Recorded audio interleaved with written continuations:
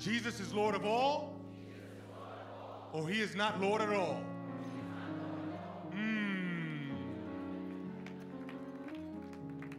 You know, family, this is a reminder for some, but we may be watching today, you may be a guest, or you may be watching for the first time via the internet, and you may ask yourself, you know, why is it that CCC seems to be so politically engaged? Well, first and foremost, it's because we've taken stewardship responsibility over the city of New York. It's because we heard the call of Jesus to be light and salt in this world.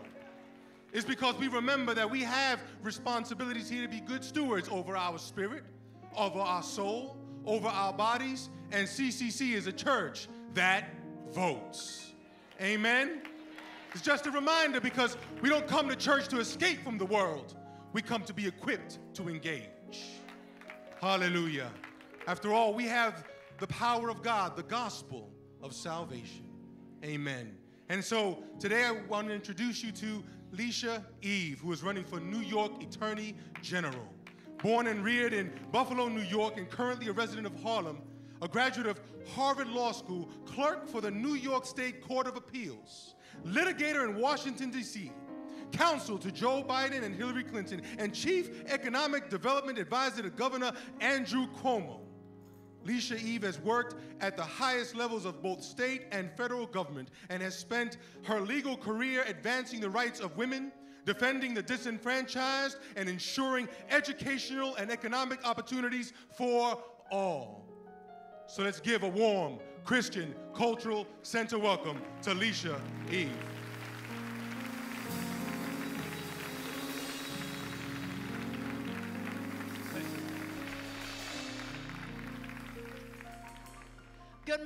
Good morning, and thank you, Minister Onario. Grace and peace to all of you here and watching CCC.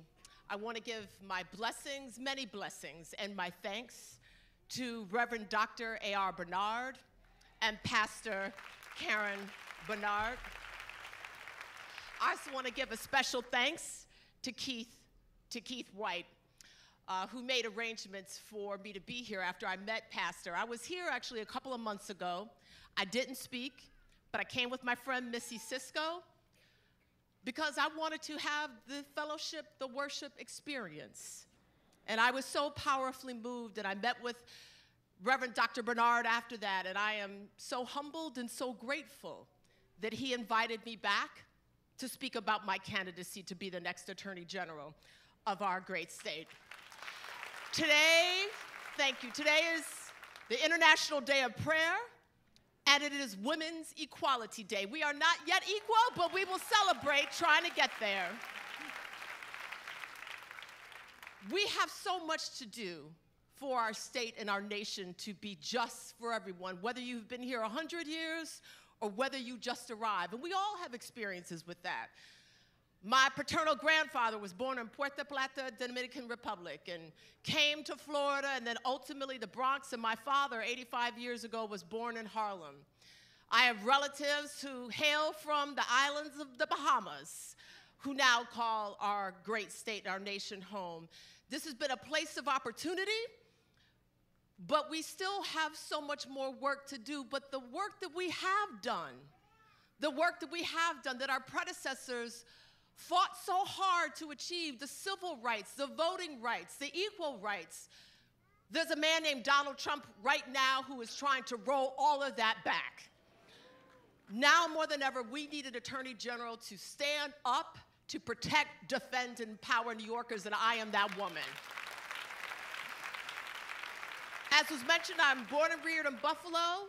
I am a child of God, and I'm the daughter of two of the greatest public servants I will ever know. My father, Arthur Eve, 51 years ago, founded the EOP and the HEOP program, through which more than 100,000 of our black and brown have gone on to college, who otherwise might not have been able to go. And my mother was a teacher, and after teaching for 33 years, founded what became the largest and most comprehensive alternatives to incarceration for women in the state of New York and in the state's history.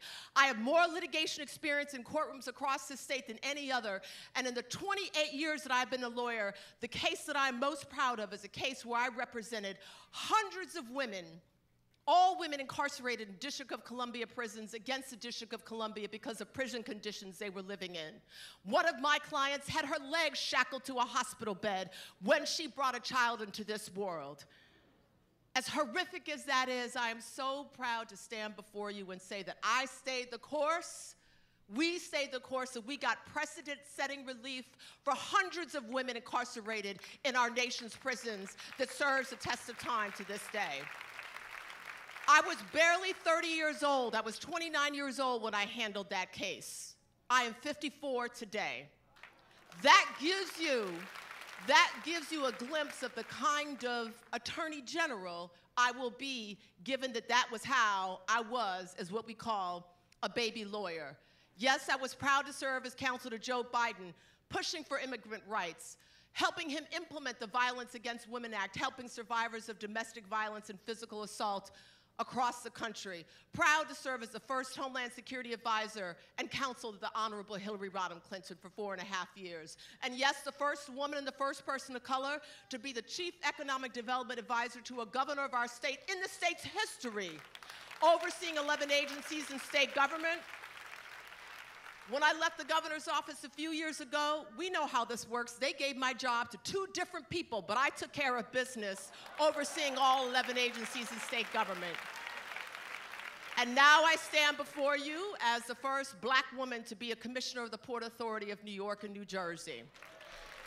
I say all this to say, because now more than ever, we need someone in the Attorney General's office, the people's lawyer, who is best prepared to deal with the assault on our rights from Donald Trump, but is also best prepared to deal with the challenges we have at home.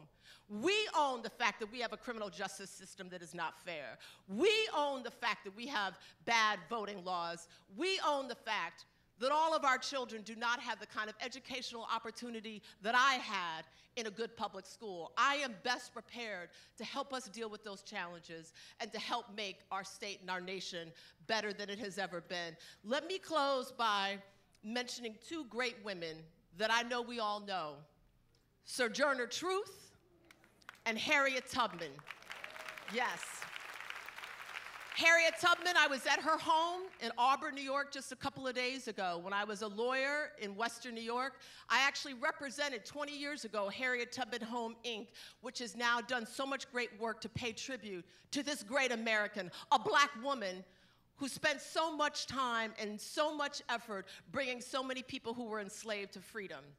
Sojourner Truth, born into slavery in New York, was another hidden figure in American history. But she is hidden no more, because as counsel to Hillary Clinton, I drafted the legislation, and because of that, we now have a bust of Sojourner Truth in the nation's capital, the first black woman in our history to be acknowledged in the nation's capital. Hidden no more, hidden no more. We have to use these extraordinary women and so many other women we know, Shirley Chisholm, Barbara Jordan, to keep doing what they did, which is to never give up. Because justice denied for one of us is justice denied for all of us. I ask you to keep me in your prayers, and I ask with great humility and much respect that you believe in me, that you believe in Eve, and support me to be your next Attorney General. I will not let you down. Thank you so much.